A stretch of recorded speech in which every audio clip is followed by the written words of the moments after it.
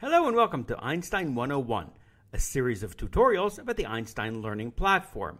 This video discusses how to pair an Einstein LabMate with an iOS device. Make sure the Einstein LabMate is on and not paired with any other device. The LED on the LabMate should be flashing green.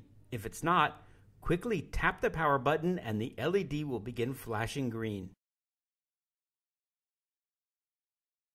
From your tablet's main menu, select the Settings icon. Select Bluetooth,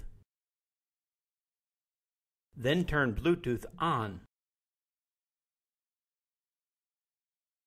Once the Bluetooth setting is on, the device will begin searching for Bluetooth devices.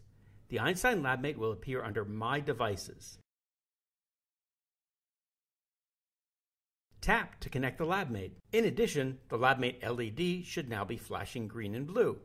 When the LabMate is collecting samples, it will begin to flash more rapidly. Please note that every device is different and pairing time can vary from a few seconds to a few minutes. Congratulations, your LabMate is now connected. For more information on how to use specific sensors or other Einstein apps, please check out our other tutorials available on the Einstein YouTube channel.